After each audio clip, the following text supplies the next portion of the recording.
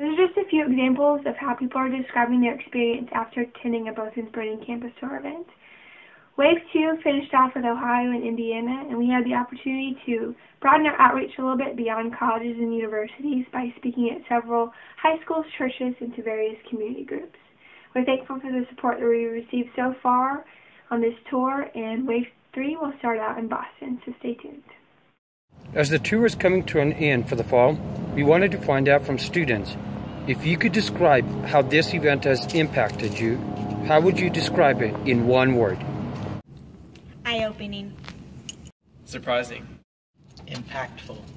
We are Matt and Paula Davis from Kokomo, Indiana. We have 3 children, Ava, who's 8, Mateo, who's 7, and Ella, who's 3.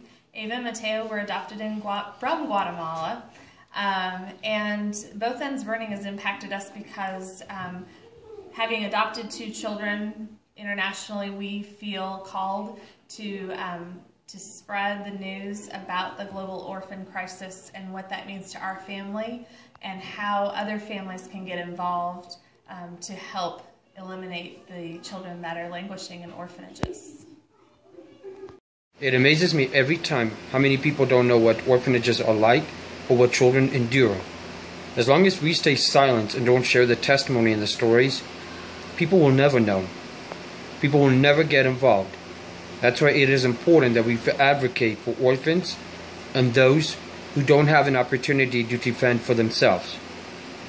Each and every child deserves to be in a family and to be given an opportunity in life, just as you and I have been given that opportunity. This last week we were in Cincinnati and Indiana, and both events were amazing.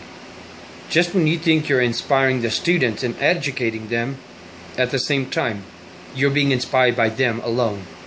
Thank you so much for following us. For more information, please go to our website at bothendsburning.org and stay tuned. Thank you.